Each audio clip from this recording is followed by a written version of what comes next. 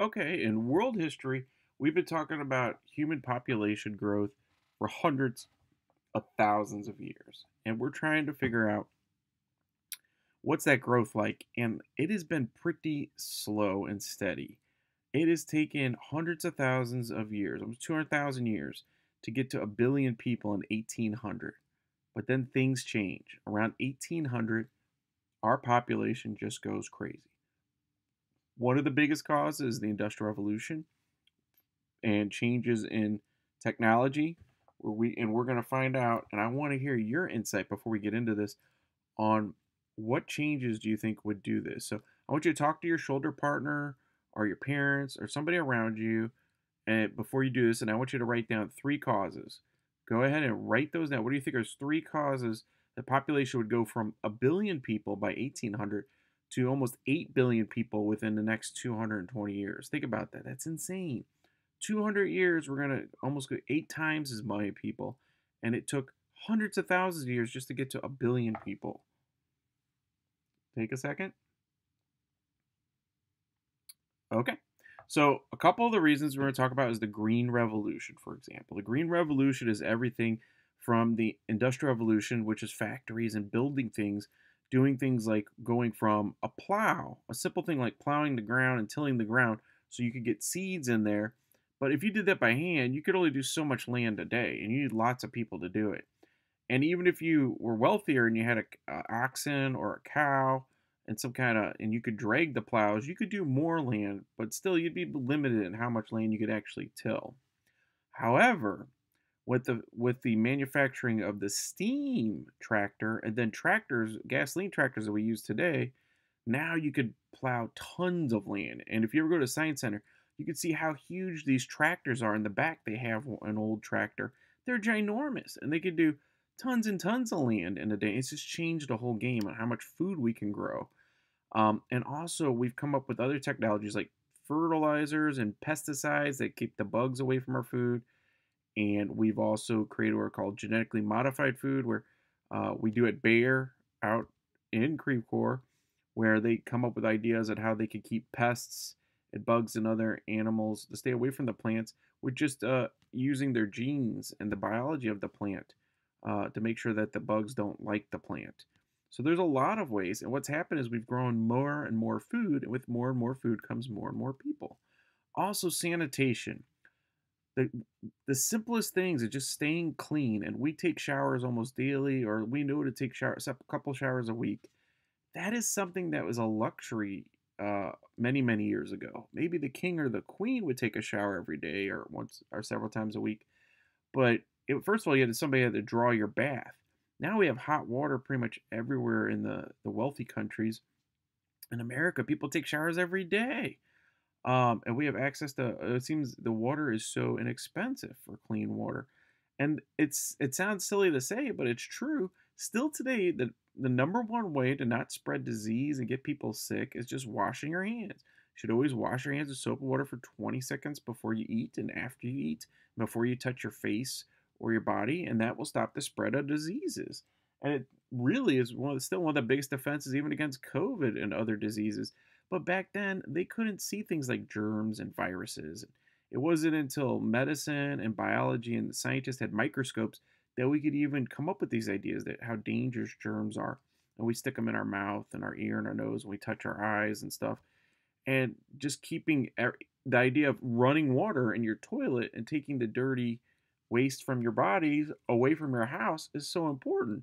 But up until 80 years ago, even, and still in many places in the world today, they're dealing with diseases like dysentery, which is caused from like human beings and animals bathing and they're what going to the bathroom in the water, and people are getting really sick from this, and it basically gives you diarrhea until you die. It's not good. So sanitation is super duper important, and that's really increased our health and our well-being as people. Vaccinations. We talk about the COVID vaccinations saving probably millions of people's lives and how quickly we're getting that out. But you have to think in history, probably one of the greatest achievements of human beings was eradicating what's called smallpox. And honestly, it was the United Nations that we're going to talk about and we're going to act out in class.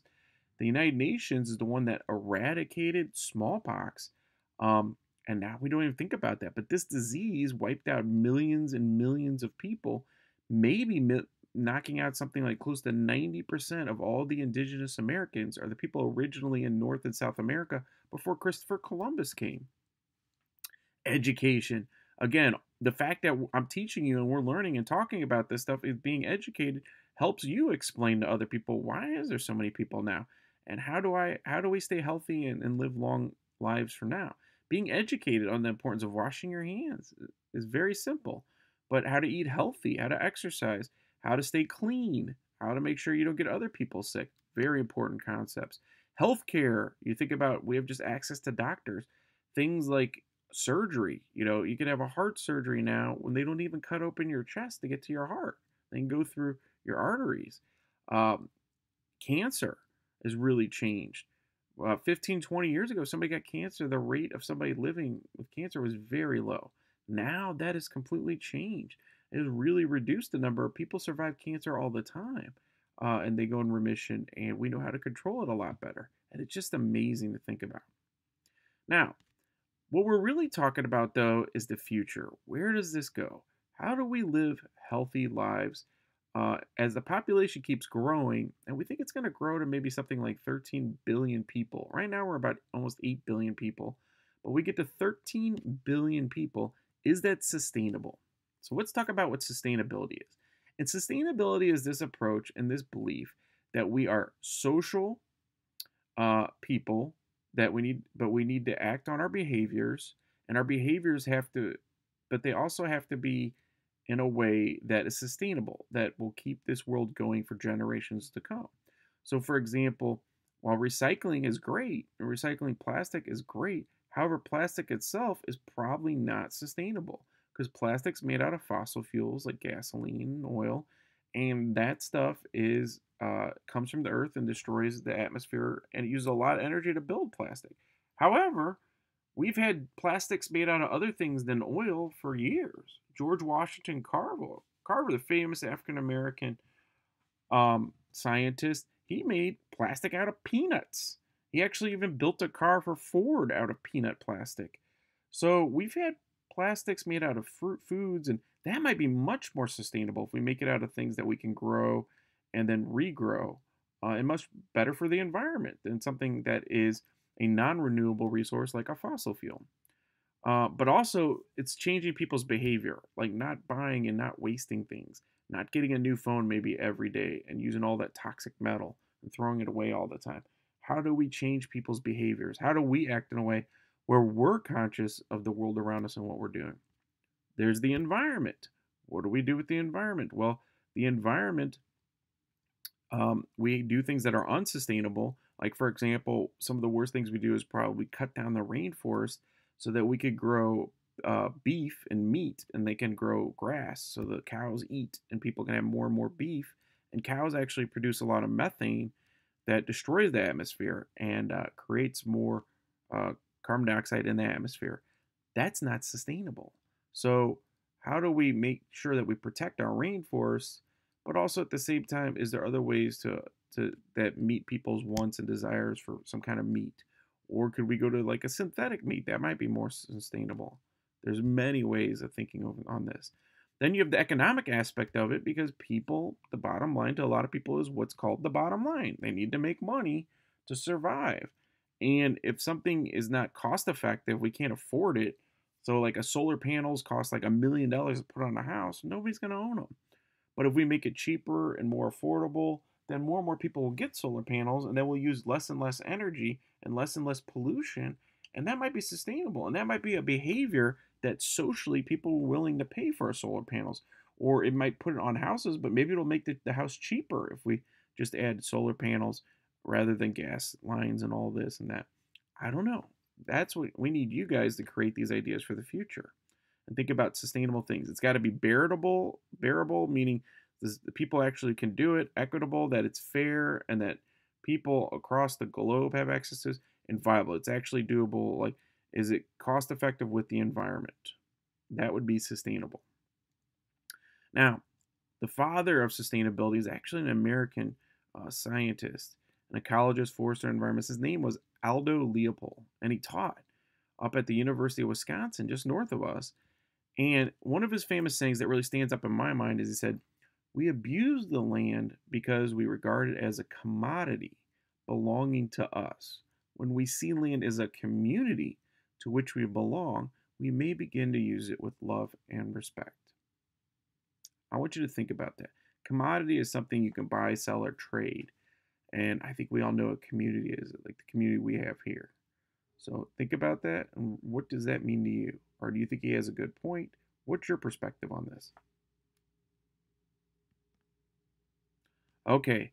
And then I want to look at another quote again, because this is the guy that's really considered the geographer. He's kind of the father of human geography and human interaction with the earth. His name is George Perkins Marsh. And George Perkins Marsh's comment is this: "The great question is whether man is of nature or above her." I want you to think about that. And what does that mean? Um, what's his concerns about human geography and our interaction with the earth and the world and the environment around us? What could be some consequences if the quote is true? Do you agree with Marsh or do you disagree? Why or why not?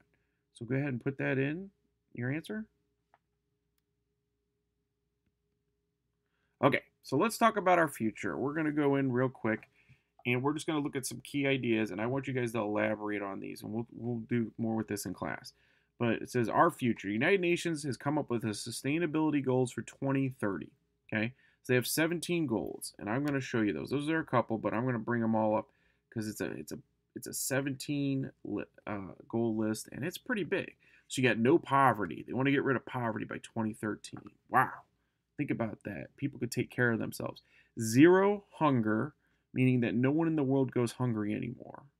That would make the earth and people more sustainable. This is very much the social aspect, right?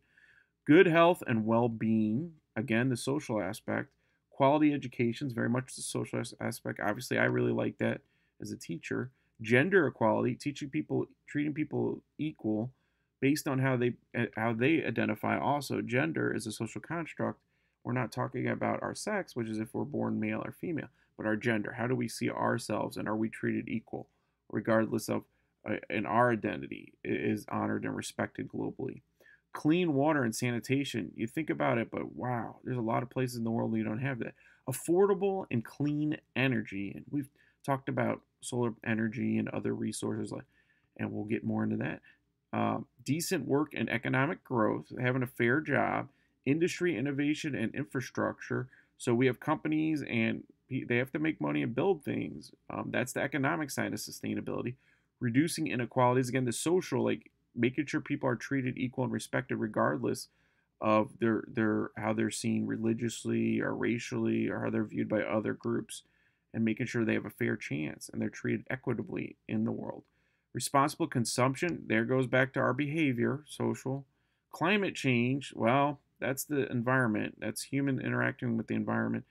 Life below the sea, well, fishing, is that sustainable? Can you overfish? Do we give the fish a chance to actually have more fish? Life on land, how do we treat animals and mammals and birds and their patterns and migration patterns? Peace and justice and strong institutions. So having these great things like schools and government that cares about the people, and then partnership goals, whereas we as a world have to work together, and that is the United Nations, a diplomatic uh, world that is facing new challenges, and we're going to get into this in class.